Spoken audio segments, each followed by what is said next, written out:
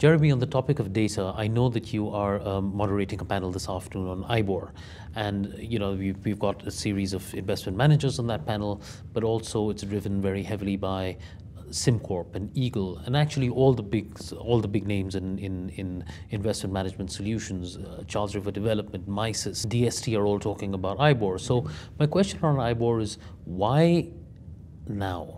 Why has this suddenly become so prominent? I mean, I've been hearing about it from a long time. A lot of the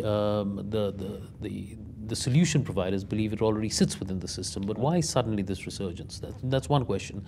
The second question, is there a contrarian view? Is everybody pro-IBOR, or is there an argument against?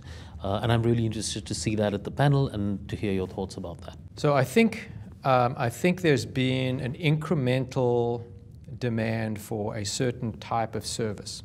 Yes. That has resulted in what I consider the formalization of IBOR. So I agree, IBOR has always been there, yep. Right? The goal for most firms was to meet the business demand of providing them the data they needed at the time they needed it, right? And traditionally, other than the front office, nobody was really asking for information on what I'd consider near real time or on demand. Yes. End of day was fine. Some shops still ran, monthly and only closed their books once a month.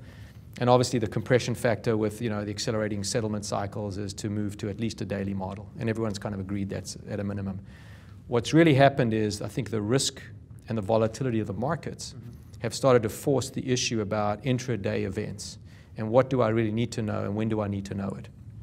Now you can get into the whole debate around what is truly IBOR supposed to serve up, and is there a clear business demand for it, or has it really almost become a self-fulfilling sales process by the vendors and by the industry, right?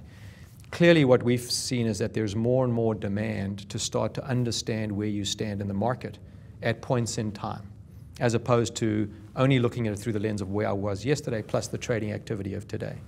But I think there's a debate still to be had about the cost benefit of that. What's really driving, if the cost was $50 million to answer that question, most firms would say, I won't ask the question, right? Depending on the size and the complexity of the firm.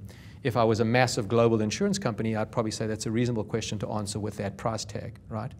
But a firm that's used to spending $5 million or $20 million on a big implementation, and you tell them to answer some really esoteric intraday questions, which may not be critical to the existence of the business other than during a highly volatile 2009 set of events, right?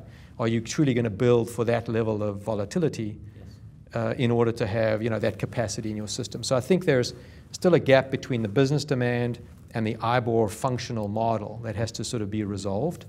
But clearly the continuum is pointing us towards the businesses asking for more information on a more frequent basis throughout the trading cycle. And so that's driving IBOR as a compelling solution for that.